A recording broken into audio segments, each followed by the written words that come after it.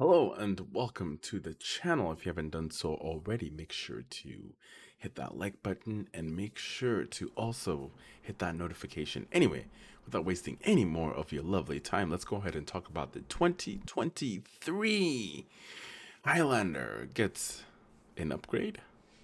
Not sure. I'm digging the way that grill design looks. It looks very odd. But anyways, let's go ahead and cover the article. Let's do this. All right, so here we are. 2023 Highlander goes turbo, packs 265 horsepower and new tech. Um, Not a fan of turbos on big cars like this, but we will see what happens in the long term. We don't know, but we do know what Toyota stands for. It stands for reliability and quality. That's my interpretation of Toyota. But they've had their issues, just like any car company is having their issues in this rough time. But I think this is the wrong move for them to transition over to turbocharge.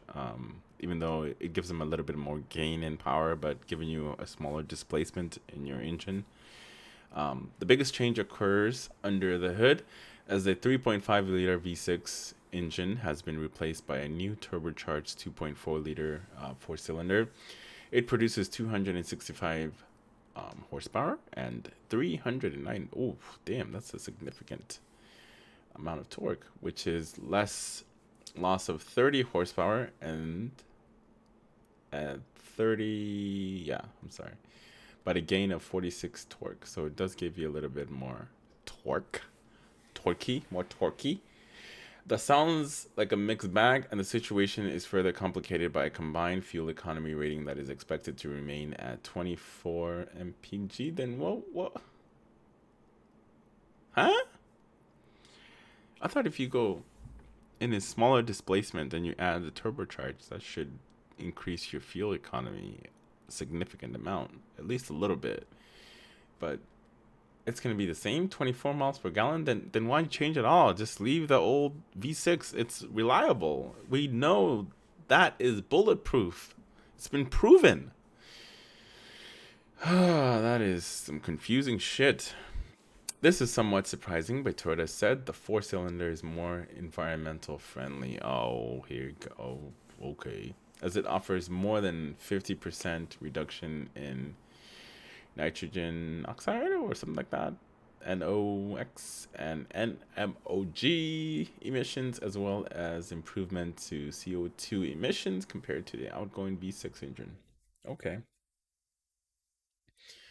But I don't know why they couldn't tune it to where it gave a little bit better gas mileage, since technically you're losing weight, right? You're getting a smaller engine, but then again, you're adding the turbo.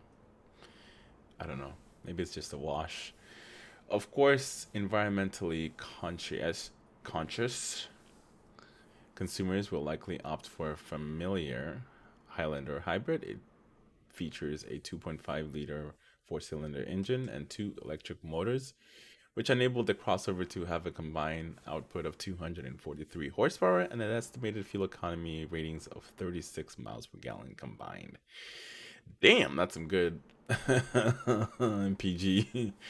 Moving to the cabin, limited and platinum trims now come equipped with 12.3-inch digital instrument cluster that replaces the previous analog gauge and a 7-inch display. Toyota didn't say much about it, but the digital instrument cluster offers some degree of personalization, as there will be 4 different display modes known as casual, smart, tough, and sporty.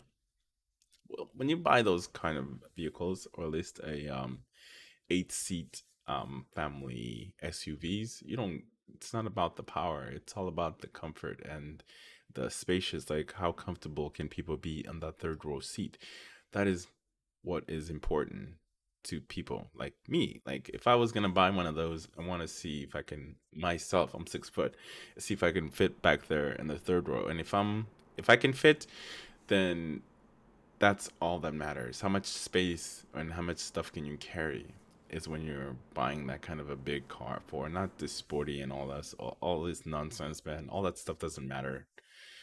If you want a sport car, go buy a sports car. When you're buying an SUV, you're thinking about, the family and comfort and space, just things that when you're traveling or when you're going somewhere and you need to fit in as much storage as you can, how big, the bigger wheelbase, the more, the bigger the car, obviously, the more space and more stuff you can fit in, which is, that's why you get those kind of cars for.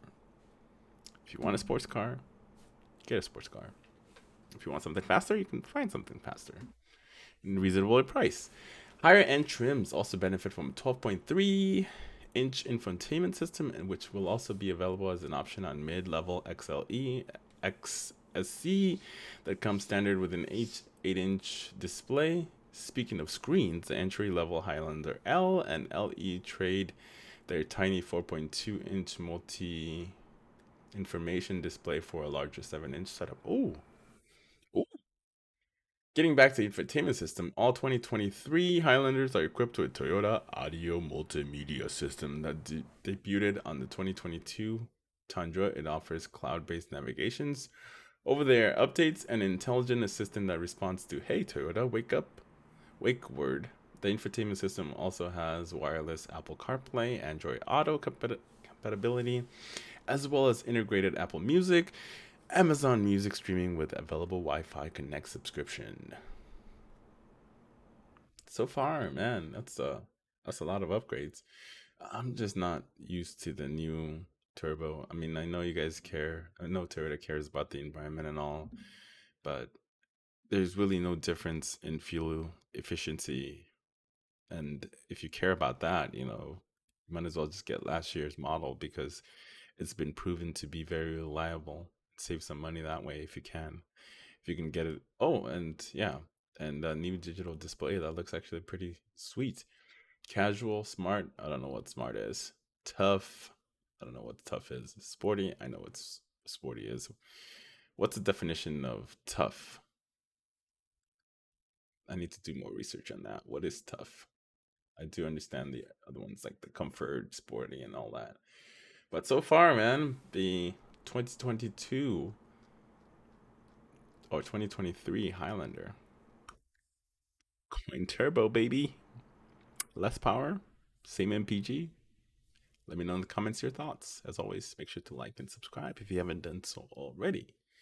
And thank you for your time. Have a good one.